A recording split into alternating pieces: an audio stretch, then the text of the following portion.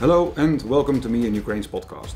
With these podcasts we'll bring you news and updates from Ukraine. My name is Klaas Pot and these are the headlines of today. In the liberated territories in the province of Kharkiv, Ukrainian law enforcement officers have discovered 10 torture chambers, 6 of which are located in the city of Izium.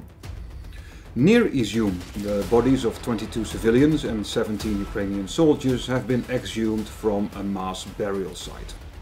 The bodies show clear signs of torture and maiming.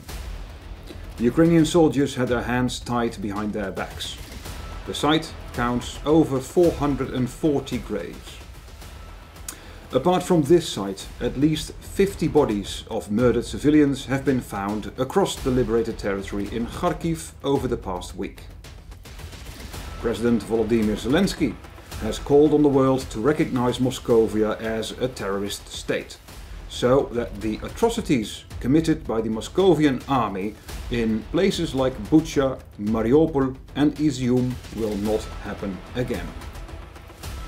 I'm afraid that more of such places will be discovered as Ukraine liberates more and more territory.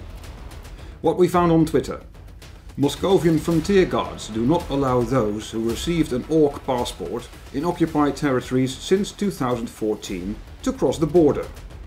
The fate of Moscovian passport holders: to be outcasts, not only in the world but also in their beloved Moscovia. Motherland will leave you behind, son, always. An article stated, "The West's weapons won't make any difference to Ukraine." This reply: "How are you, senior political scientists and defense analysts, doing now? That's all great, but did you ever liberate your own mama's village?" Ukrainians keep fighting for their land and for their families, for happy reunions of sons and daughters with their parents, and fathers and mothers with their children.